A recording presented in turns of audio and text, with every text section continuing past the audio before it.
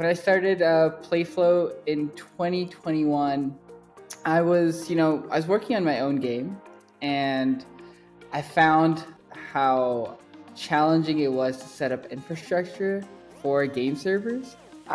So I love using DigitalOcean not only just for the current infrastructure I have set up, but also for experimenting for new things.